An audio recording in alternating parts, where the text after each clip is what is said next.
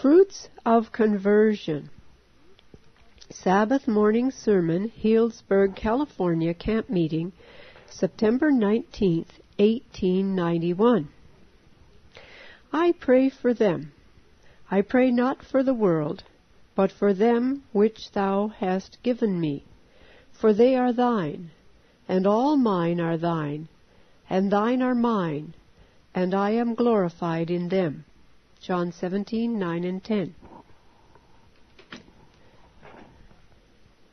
Mark the words.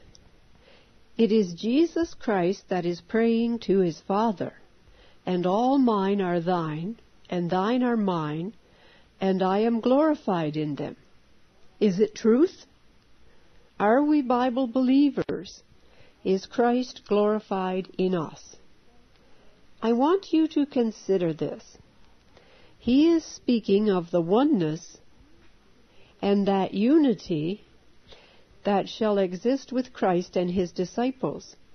In that unity, in that oneness, Christ is glorified in us. Now I would have you consider how very light a matter many of us make of seeking to preserve this unity. Why this unity with believers in and through Christ is the greatest strength of the church.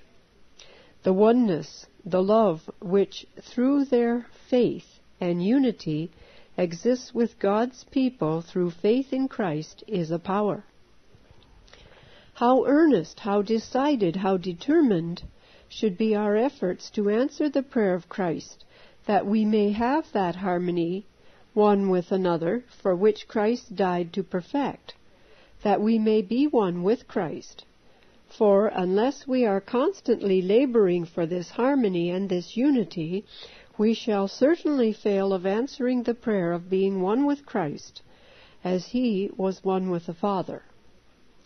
You will see that I have contracted a severe cold on this journey. It is very difficult for me to speak at this time, but perhaps I can make you hear. I hope I can. In this oneness, God is glorified. In division and dissension and differences and pulling apart, Satan is glorified. And all heaven looks with astonishment upon those who claim to be children of God.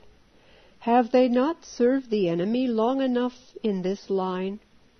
And now, prayed Christ, I am no more in the world, but these are in the world, and I come to thee, Holy Father.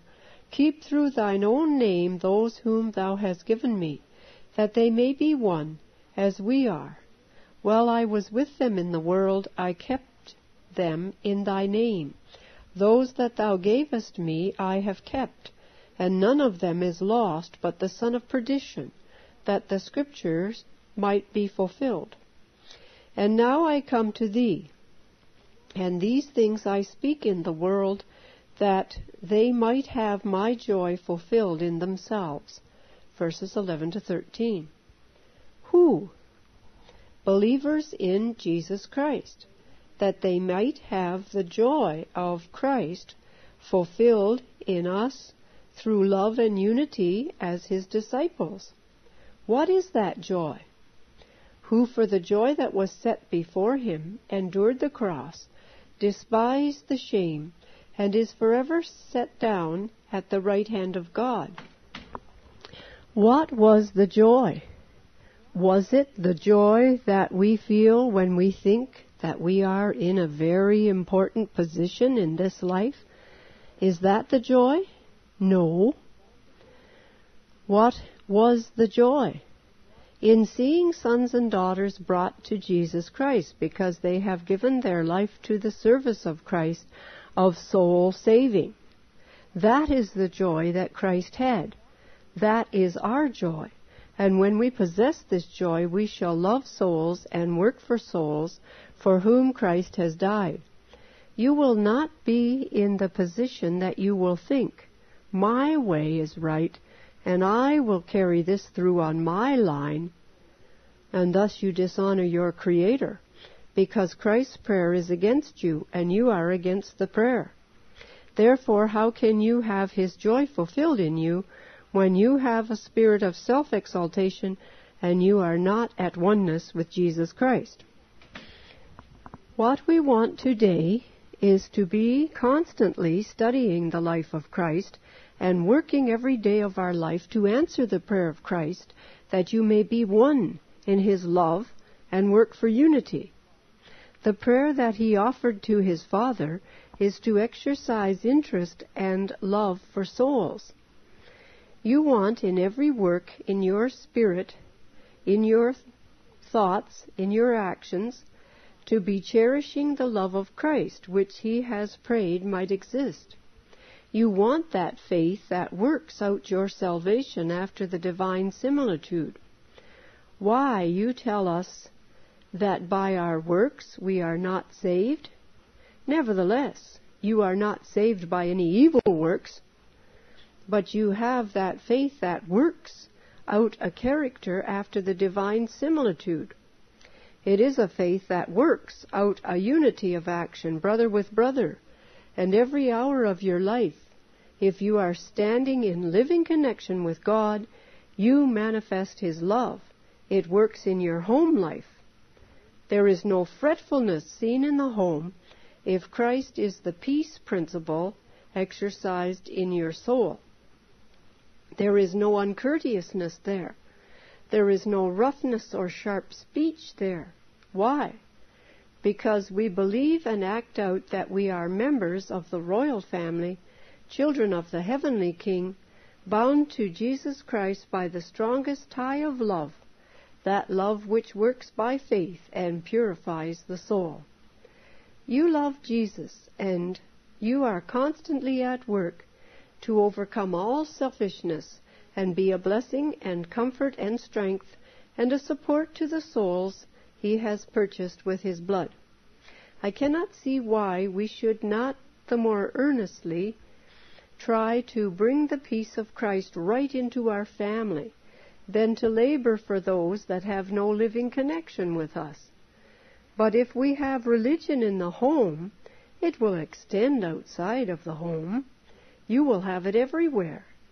You will carry it with you to the church. You can carry it with you when you go out to your work. It will be with you wherever you shall be. What we want is religion in the home. What we need is the peace principle, which shall control our spirit and our life and character after the Christ life. He has given us his example. God help us that we may walk and work intelligently to this end. There is no virtue in your prayers to God when you get right up from your prayers and begin to speak sharp words and make yourself disagreeable in your family. When you get up from your prayers and begin to fret and find fault with everything and with God himself, for this has been done, your prayers don't go any higher than your head. Shall we now have that faith that works by love and purifies the soul here, where this reformation means so much? Well, that is what we want, because the latter rain is coming, and we want the vessel all cleansed from its works of impurity. We want the vessel to be a vessel unto honor, fit for the Master's use. There are vessels to dishonor, and there are vessels to honor. Now we want to make our choice and reveal we choose to be a vessel unto honor. There is not a quarreling man, no matter if your profession is as high as heaven, nor a quarreling woman, not one that loves to talk and berate and wound and injure the souls and reputation of God's people, that will ever enter the portals of the city of God. Why?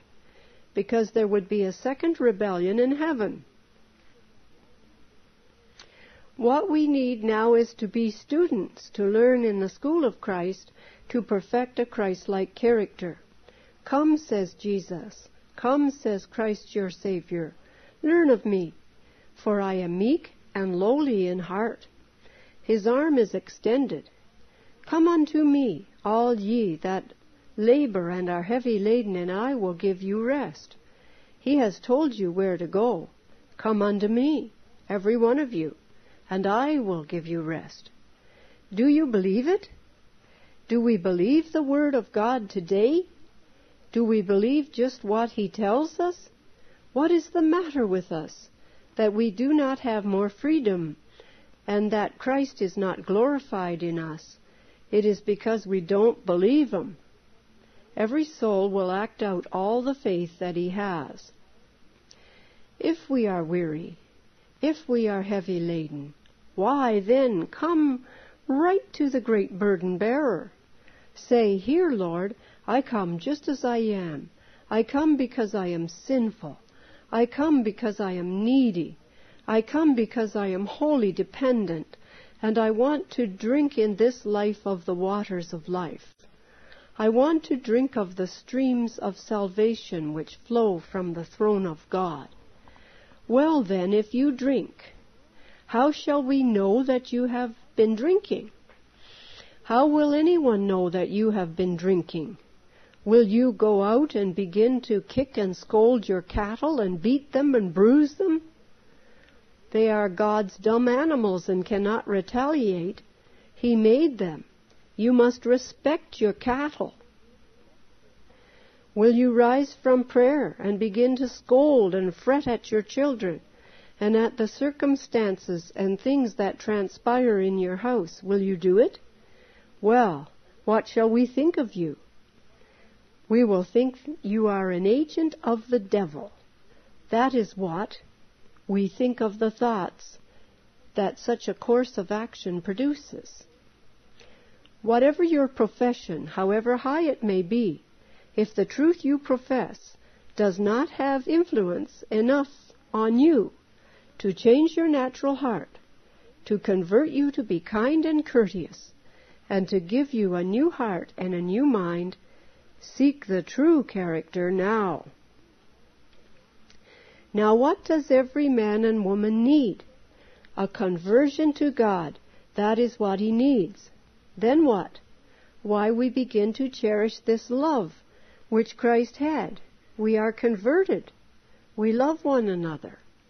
We see that every individual has his own individual trials. We see that every soul that we are brought into connection with knows what it is to battle with the powers of darkness, if they ever overcome.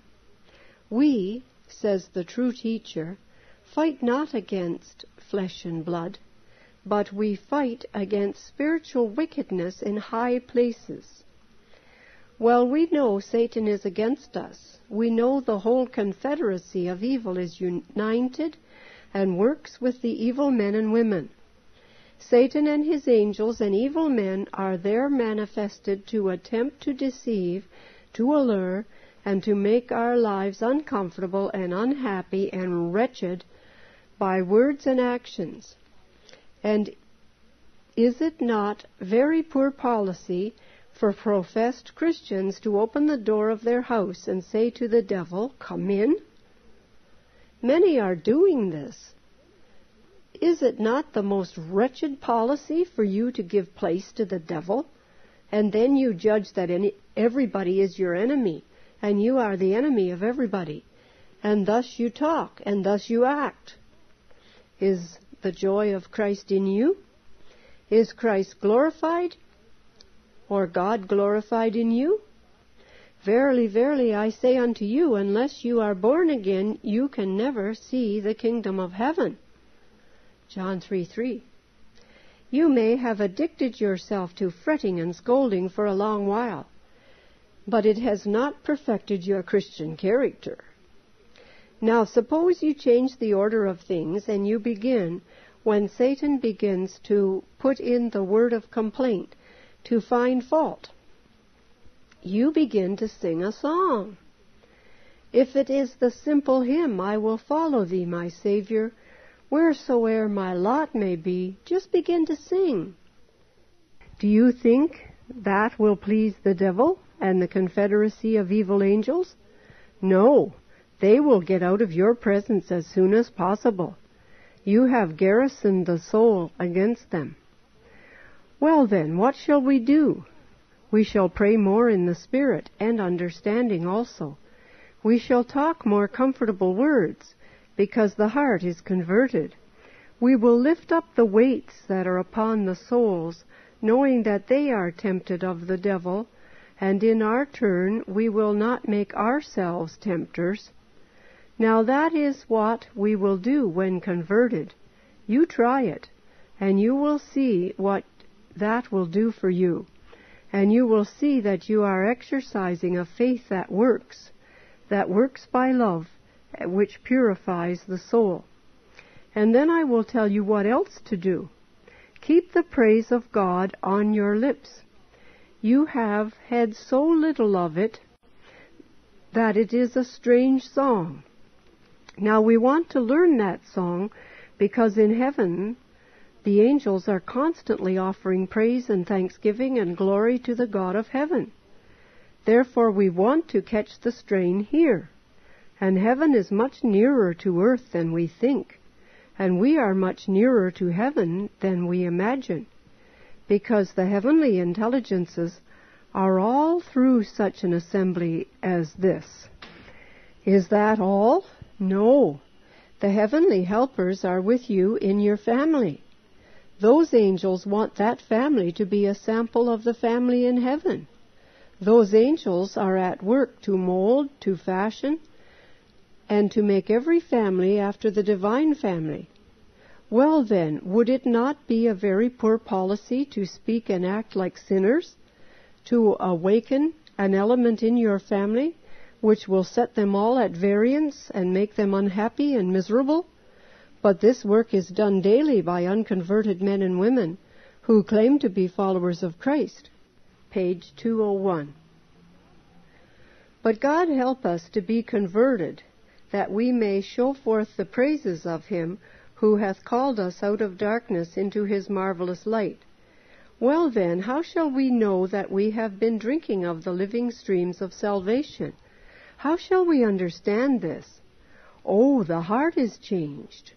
Out of it are the issues of life. The good man bringeth out of the treasure of his heart good things. Now we are to learn and we are to know by their words and works who are converted.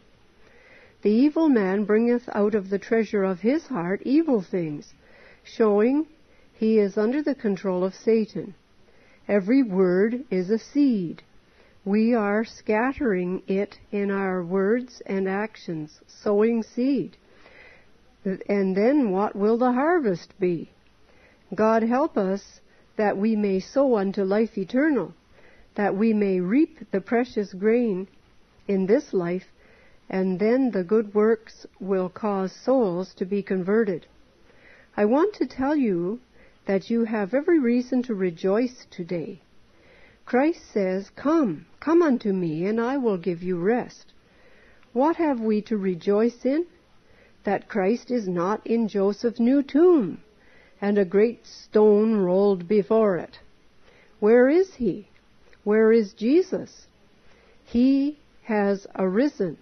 He has arisen from the dead. He has ascended on high. He is our advocate, and he pleads in our behalf before the Father. We have a friend at court. Thank God, we have a friend at court. Then offer up your petitions. The righteousness of Christ is there. The perfection of Christ is there. You may look up and say, "Oh, I am discouraged. I am in despair. I feel so terrible," and all this. What have your feelings to do with the matter? Do tell me, what have your feelings to do with these matters? Are they stronger than the Word, the immutable Word of Jehovah? Which is stronger? Is not the Word of God a solid basis? Is it not the rock of ages? Well, now, what will you do? Hide in that rock. Let your heart go out to Jesus, who has bought you as his own property with the price of his sacred life blood. There are thousands that have been addicted to complaining. They are chronic grumblers, but all such will never enter heaven. How can you be cured? Christ tells you, "A new heart will I give you, Do they profess to believe the truth? I shall know it when there is a change in that unruly member, the tongue. A new heart will I give thee. We shall find in the place of a stirring up by the leaven of disaffection, we shall find there are words that cement, there are words that bind together.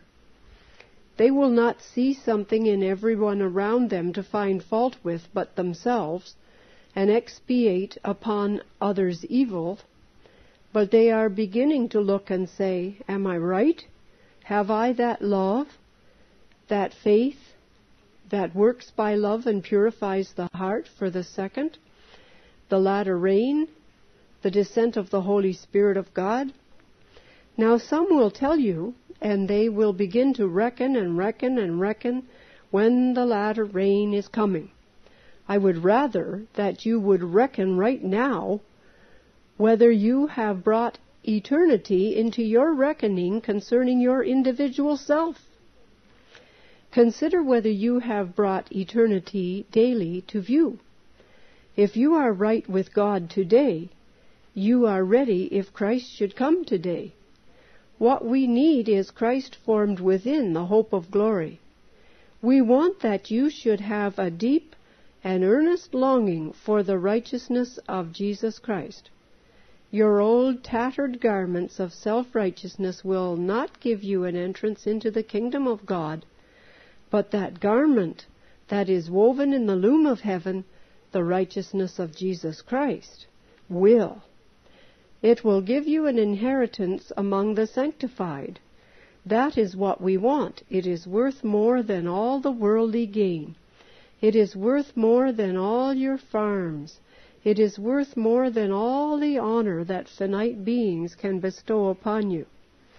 What we want to know is, are you individually, daily preparing that you can unite with the family of heaven? Are you quarrelsome here? Are you finding fault with your household here? If you are, you will find fault with them in heaven. Your character is being tested and proved in this life, whether you will make a peaceable subject of God's kingdom in heaven. Now let the parents go to work for their children. Don't let them hear a fretful word spoken in the house. Tell them angels are there watching over them, and they must enter into no sinful practice. Tell them the heavenly intelligences are looking upon them, and don't allow a word to be spoken from your lips to educate your children in words to dishonor God. Ah, there are scores here that need to be converted on this line, and unless they are converted, they will never know what the love and joy of Christ is in the heart, and can never be translated to live with the heavenly family. But we hope this meeting will be a time when you will surrender to God. We hope it will be a time when you will place yourself fully in Christ's love. He is coming in a little while, and when we think of it, every one of you may look back and consider what your life has been. Consider how you have had the truth. Summer after summer, line upon line, testimony after testimony has come from heaven to you, and the Word, the precious Word of God. And yet, where is your reform? Where is the cleansing of the soul temple? Where is the fitting up for the finishing touch of immortality? What are you doing? Have you that faith that works, or have you that faith which does not do anything for you? The truth of heavenly origin converts the soul. The truth from heaven has an influence upon the human life and upon the human character that is elevating, ennobling, sanctifying, refining, making us more and more like Jesus, and thus we are changed through the sanctification of the truth from glory to glory. What is the glory? It is the character. From character to character. And we are fitting for heaven in this life, that we may see Jesus, and that we may be like Him, that we may reflect his image and form character to character, marching right straight along. Step by step you keep with the leader, and he is leading you. Who is it? The light of the world, the truth, the life, all these combined, and he is leading in straight paths. You are never left without angels' care. Do you respond and seek to perfect a true, righteous character? Will you be led? That is the question, the whole question of your salvation today. Will you be led? I want to read still more. The last I read was, "And all mine are thine, and thine are mine, and I am glorified in them."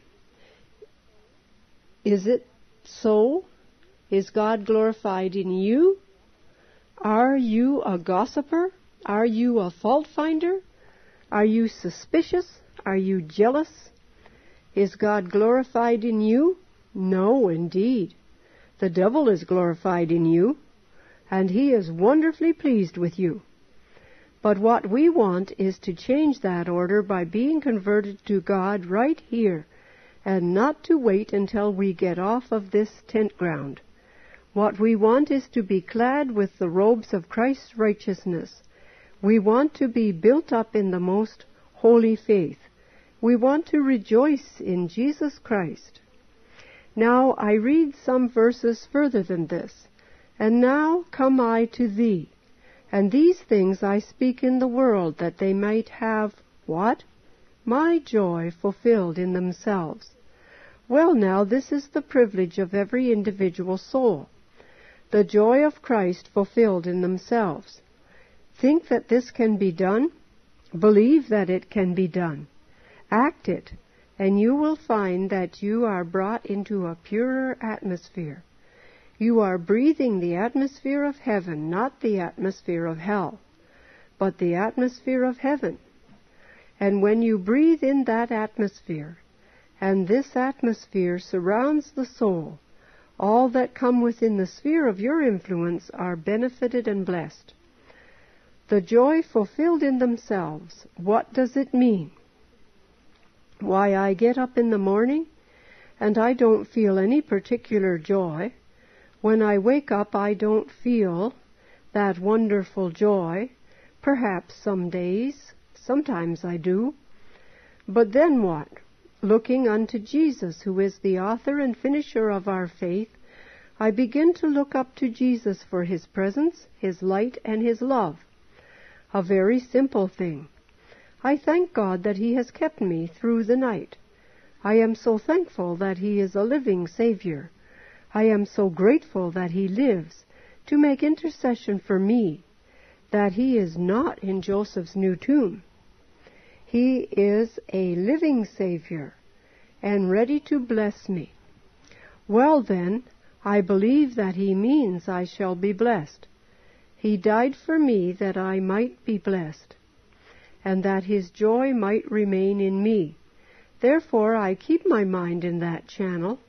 I educate it, I train my tongue, I train my thoughts, I train all that there is of me, that I may fasten it upon Jesus Christ. Oh, evil things come in between me and the Savior. It is the hellish shadow of Satan. I see that shadow and darkness. Shall I fall under it? Well, when I was coming in the cars in the evening, and in the night season, I looked at the moon. There was a whole bank of clouds it went into. Now I thought, we will see what the moon does. I kept my eyes upon it, and soon I began to see that there was a brightness coming into the cloud. The darkness of the cloud did not put out the moon or its light, but the light kept shining. The moon in its brightness began to scatter and lighten and brighten the darkness until it rolled back and revealed the glory and light of the moon, and then its glory lighted up all the clouds all around us. There is what we want to be. Satan is not dead by any means. He is working to bring the shadow of death over your souls. Will you let him do it? Will you let him make you look at the darkness and talk of the darkness? We are to be just like that moon. Light up all our way by faith. Through the shadow of darkness and of death, thou art the light of heaven. We are to talk of heaven and heavenly things. We are to become more and more heavenly minded. Now all the faith that you profess, we shall know something about it. You need not think that you can shut it up in a box like a nice perfume and keep it there, or in a bottle. But we shall know just the measure of your faith. How? By your works, by the fruits that you bear. If you have Christ abiding in your heart, you will talk Christ. If you have Christ abiding there, you cannot fret or scold. You cannot make others unhappy and wretched and miserable. No, because Christ is there. His joy is there. His peace is there. You want everybody to have peace. You want them to have comfort. You want them to have good hope. You want them to have courage. And you keep talking of Jesus and His love, what He has done for me. Now we lose sight of this. We lose sight of it. You look and see what Christ has done for you again and again, and the precious victories He has given you. And then as you look at things, you talk of these. Don't you see? Every trial sinks into insignificance in comparison with this. Paul looked at it, and now let us hear his language. Just listen to it. I reckon that the sufferings of this present time are not worthy to be compared with the glory which shall be revealed in us. Romans 8:18. When? At that time, revealed in us. Now let us make the reckoning. I reckon, he says. Well, then, let us begin to reckon. We have reckoned long enough that the darkness is worthy to be dwelt upon. Now we reckon that the trials of this present time are not worthy to be compared with the glory.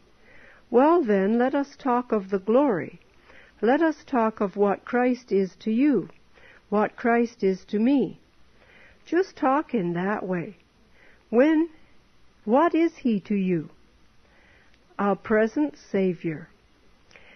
And if He is not a present Savior, He is not worth anything to you. You need not think He will be of any advantage to you. Is He my Savior? Can I lay hold upon His merits this very hour? Can I commit the keeping of my soul to Jesus Christ today? Yes. How? What assurance have I? I point you to Christ of Calvary. Can you stand under the shadow of the cross and there talk your crosses, your darkness, your wicked feelings? Can you do it? Dare you do it? You never dare to do it when standing under the shadow of the cross, because all that infinite sacrifice was made to make me love God. It was made that I might reflect the image of God in Jesus Christ. Well then, when all this sacrifice has been made for me, shall I let everybody know that it amounts to something?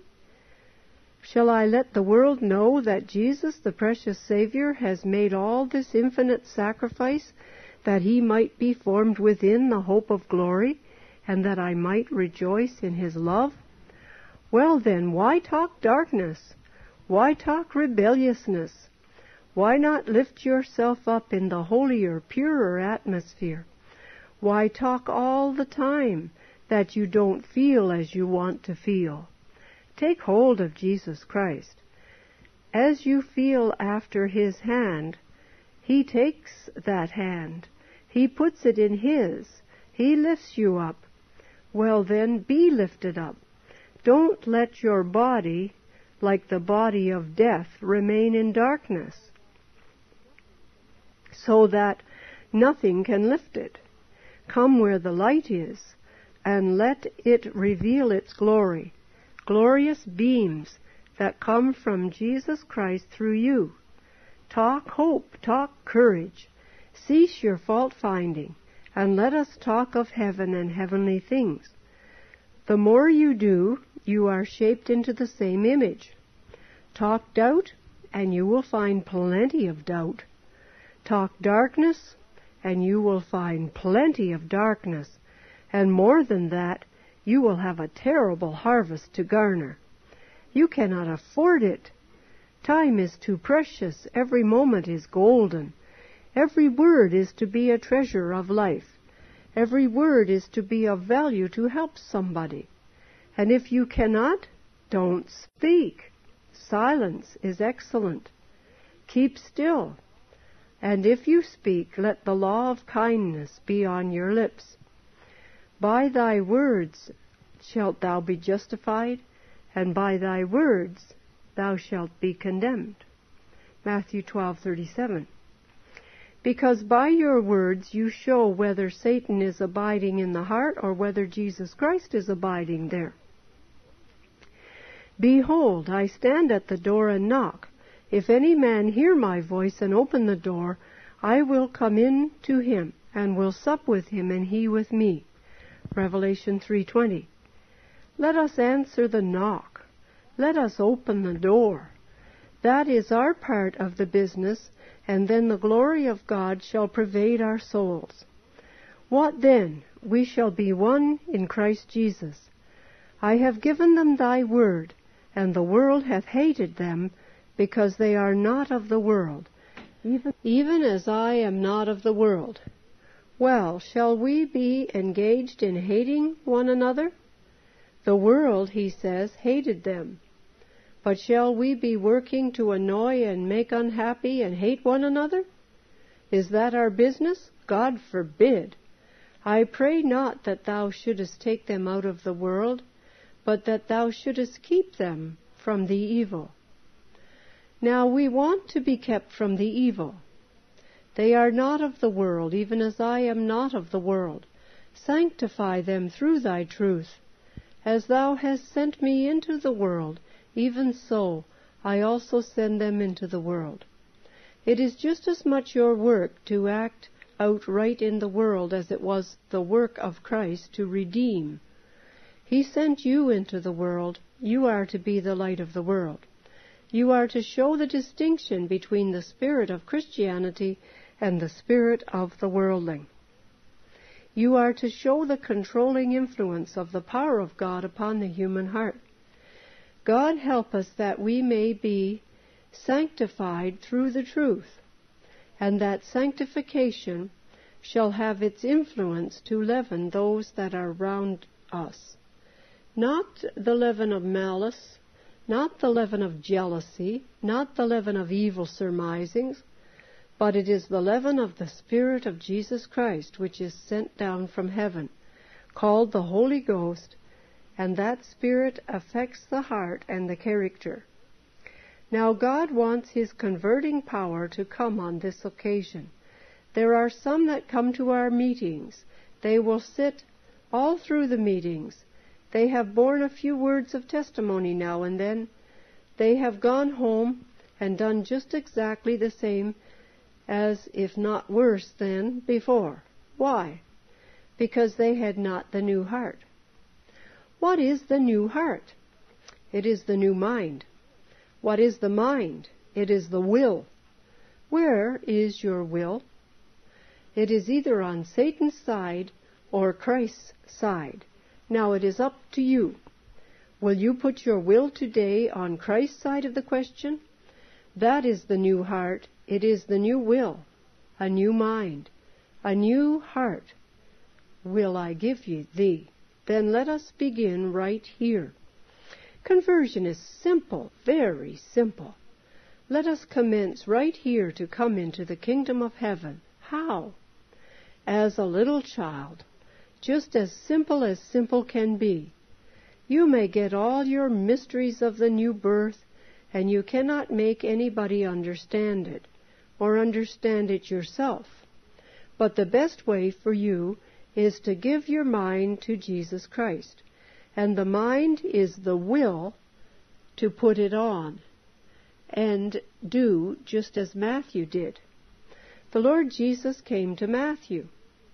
He was in a very unpopular business, and all the Jews looked upon them publicans as people to be despised. And Christ said to Matthew, "Matthew, follow me." Did he say, "O Lord, when I get good enough, I will follow you"? Did he say, "O Lord, when I have this agony, this awful agony for my sin, then I will come"? Well, that is what many of you are saying. No. Matthew rose up and followed him. He was walking in the light because he could not follow Christ unless he was walking in the light. Well then, what are we to do?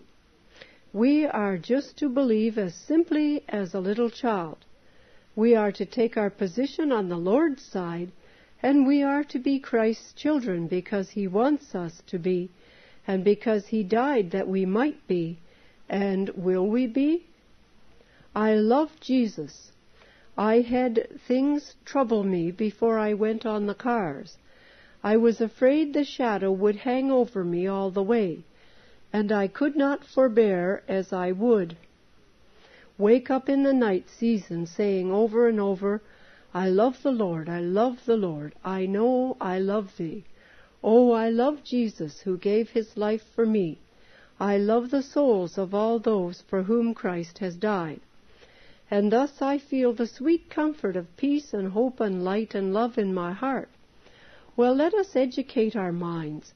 Let us educate our thoughts. Now, I am not going to hold you here, but I do want that converting power of God should be in your midst. There is a great work to be done for many souls, but they don't see it. They don't realize it enough to go to work. Why, how, you say, can I be going to work to help myself? How can I do it? God works, and all you have to do is to cooperate with him and let him work. Work in harmony with God.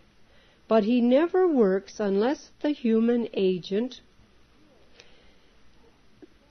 wills that he shall work and works with him. Then, with the human and the divine combined, we can make a glorious success. We will have the victory. Will you let Christ work on your human mind? Shall this glorious opportunity in 1891 pass over and work no decided change in our ideas and feelings? Go to work, brethren. Go to work, sisters. I appeal to you to go to work. Christ is coming, and Christ is to be revealed in you if you will only allow his image to be revealed in you. Fall on the rock and be broken. What did they do to Moses? They took that atom of humanity, the heavenly intelligences, and put him in the cleft of the rock, and the hand of God was over the rock. Now what you want is to be in the cleft of the rock. You want to break in pieces before God your pride, yourself, your folly, your wickedness, your dishonesty, your corruption of heart, your licentiousness, your impurity. You want to fall on that rock, and then if the superscription of the divine plays upon you, that the love of Christ may abide with you and Jesus be in your heart. God help you to begin the work right here, not to wait for the ministers to stir you up to a wonderful excitement. God wants intelligent Christians. He wants you to count the cost of the battle. He wants you to count whether you can war against Satan and his spiritual wickedness in high places. He wants you to see the plan of battle, the confederacy of evil. And then he wants you to see that angels are in the army, that the captain of our salvation is at the head. It is they that do the warring. It is they that do the work. And we cooperate. coincide and work with them. Now that is our work. Will you commence the warfare here against lust? Will you commence it against wickedness? Will you commence it against impurity? Will you be fitting up for the home in heaven above? God help you right here to be converted. You want to go from this meeting with your affection lighted up with the glory of God, saying, "Hear what the Lord has done for me. He has put a new song in my mouth, even praise to our God." Well, now commence to praise God, and praise Him with heart and soul and voice. The devil doesn't want you to, because you would be a living witness to them that you had drunk of the living waters, and he doesn't want you to praise God. Still, shall we disappoint the devil? Shall we please Jesus Christ? Well, let us work as intelligent Christians, and may we hear the beautiful testimony from your lips, "I love Jesus, and I know that He loves me." Then the world will see that we have been with Jesus and have learned of Him. This is the lesson that we want you to learn in the school of Christ. This was followed by an altar call. The response was good. A report was written of the camp meeting in Signs, October 12, 1891. This was manuscript 900.38.